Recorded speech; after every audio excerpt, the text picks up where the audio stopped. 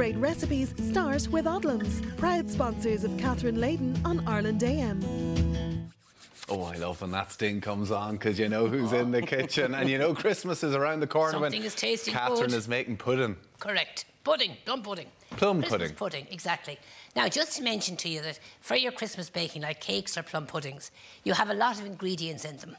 So it's important that you get all your preparation done in advance. Okay. Because otherwise you can leave something out, something very important out. But by getting everything together, first of all, you're not going to leave anything out, and you're going to get through your preparation a lot quicker, OK? Yeah. Right. Now, I started by creaming together here 175 grams, that's 6 ounces of butter, and 175 grams, 6 ounces of dark muscovado sugar.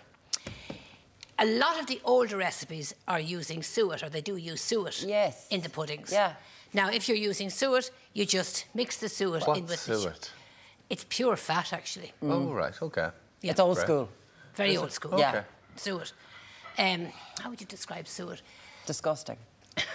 Not too pleasant. Adds the flavour then. It's usually the fat you get around kidneys. Like, where would you even get that?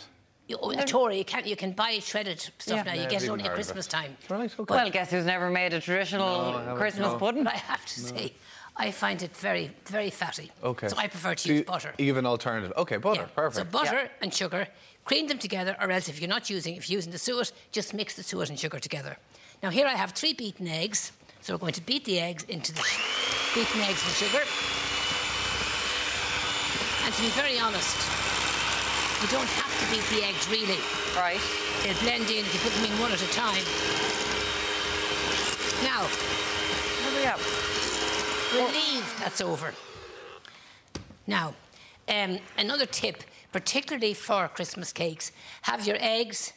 And there's a bit of controversy yesterday about eggs in the fridge, I believe. Yeah. Have the eggs and the butter at room temperature before you start. Otherwise, your mixture can curdle. If your eggs are cold, the mixture can curdle, and curdling can cause the fruit to sink in a fruit cake. Yeah. So it is important that they're at room temperature. OK. So there we've beaten in the eggs. Now, to that, we're going to add 75 grams, that's 3 ounces, of our self-raising flour. I'm going to add to that a teaspoonful as well of mixed spice, teaspoonful of cinnamon, teaspoonful of nutmeg. And in that goes. Very nice. So basically, we're just putting in the dry ingredients. Here I have a 200-gram pack of ground almonds, and we're just going to mix these ingredients together for a few minutes, a few seconds. It's the 17th of November now, and I always remember this being like my mum's military operation, getting the cake and the puddings ready. And that was all done. Down well in the advance. garage. Yeah, so now is the time to kind of do them. She did them in the garage. That's where she boiled them with the... Steam them. That's right, she steamed them, yeah. There'll be steam everywhere. What do but you I mean have a tip steam to them? overcome the steam now in a minute, right? You have to steam the pudding. Yeah. Do you? OK. Steam them as opposed to baking them, but I actually steam them in the oven to save topping up with the boiling water all the time. Gotcha. Now, to that we're going to add 225 grams of sultanas, 225 grams of raisins. You can use any combination of fruit of your choice. And in the old days, you used to have currants, and you did an awful job cleaning the currants and drying them because they're trying to be dirty little devils. And I find they go hard during baking, so I just use sultanas and raisins. Perfect. Here I have cherries and candied peel. So we just combine these ingredients together. Now, at this stage, the mixture is quite thick, as you see. But we're going to add to that 175 grams, that's 6 ounces of breadcrumbs. And To thicken it up even more. correct. But we're going to thin it out then with some Guinness. Ah. Now we're talking.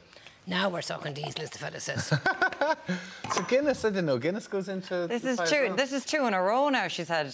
Catherine's been here with the Guinness. Exactly. Guinness, aren't I? Now, 300 mils, that's a half pint of Guinness. And we're just going to mix that through. Right. Now, if you find it a bit on the dry side, you can add a little bit more, because depending on how fresh or how stale your breadcrumbs are, you know, it may take or need a little more Guinness. And do you have to put the Guinness in? Because, like, I suppose my dad was a teetotaler, but he'd always have Christmas pudding. It's different, yeah. Yeah. You could use orange juice or apple juice, but it's not the same. The flavour is not the same. You do need the Guinness for flavour. Yeah. So now I'm just going to add a little bit more into that. And then... How do you know? Just see it now, Tommy. Catherine Leyden. I know, She's but Catherine how would I Leyden, know? You'll know when all the breadcrumbs are gone, Tommy. OK. When you've just got quite a sloppy-looking mixture. Right. Now, what you do then is you cover that and you leave it overnight Yes. so that the flavours all combine. Okay? Beautiful. So we put one of my Oh, look at that. lids on top, Put the hairnet on. the hairnet on, Love right? it. This one mightn't be big enough anyway. But you have one, so that one's from last night This then, is is one I it? mixed last night.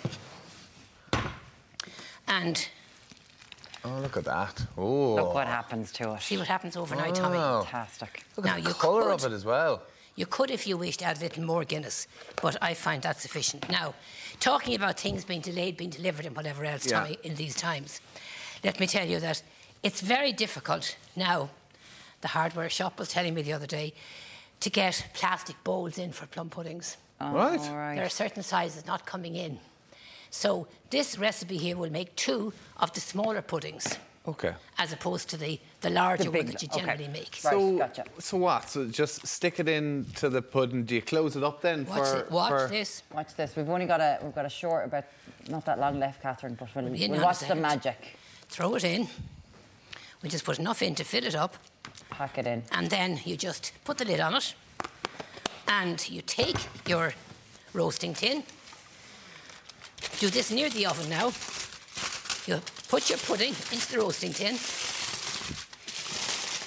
on a crisscross of tin foil. Pour in the boiling water. Pop in your pudding. And what-oh, Take your little bain-marie, yeah. Hold on, so that's it done? done. That's it. All right. Now you steam Yeah. it for about 5 hours, Tommy. Oh, okay. But you do this like weeks in advance. Oh, weeks, yeah. So can I just Do it so when it's in the pot, do I just leave it there? Leave it there. just in the living room for a couple of weeks? Yep. Hope the dog doesn't get at it. To say, is it a Christmas decoration, leaving it in the living room? Just staring at So it. now in you the want to try garage some of for this now, you. Tommy. Okay, let's have a look. I know we have a special cupboard for the Christmas pudding. It goes into the cereal cupboard. Everyone has a place they put their Christmas puddings. Everybody. Yeah. Now, Tommy, come on. You Custard, eat all Tommy. this food. Ours sits on the windowsill. Lovely. Okay, right. There we go. Well, Go on, you go, Now- you go. the pudding is steamed after about 5 hours. But the longer you steam the pudding, the darker the pudding gets. I don't like it too dark. I like it just as you have do you it know what there. I love about that? What? Really moist, Isn't it? isn't it? Yep. So how do you know? How does it not dry out? Like over time? Guinness. There's lots of Guinness in You it. just okay.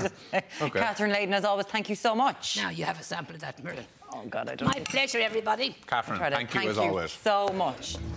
Great recipes start with Odlums, proud sponsors of Catherine Leyden on Ireland AM.